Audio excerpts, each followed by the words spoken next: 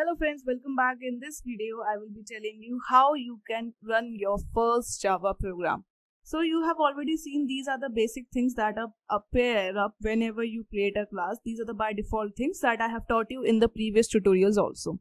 Now we will just start writing a simple Java program and we will see how is it executed. I will just write system.out.println and this is a basic line that we have to write to make sure that the computer understands we want to create hello world. Okay, this is a basic message I want to get displayed. So after this, I will just simply click here on this run first program. You can see and just click on this green. You can see on the output, this is console is known as the output window, you can say in your terms. So you can see hello world has been created or has been displayed here.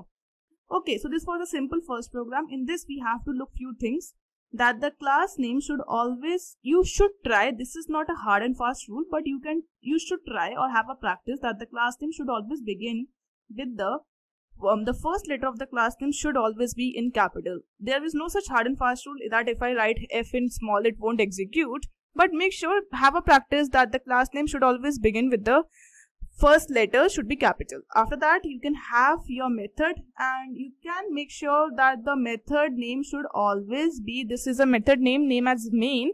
You should try that the method should be in caps, not in caps, they have to be in small letters. Okay, you don't need to have your methods in capital letters. Okay, so just you simply click and you get your program run. And if you want to write many things, so let's write one more statement and see whether it will execute or not.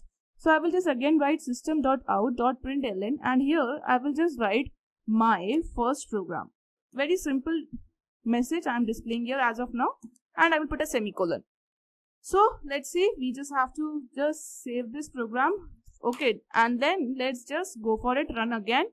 You can see hello world, my first program, both the message has been displayed in a very perfect manner. This is a very simple first Java program. So I hope you will also execute in your IDE and try to get the same message. That's it for this video.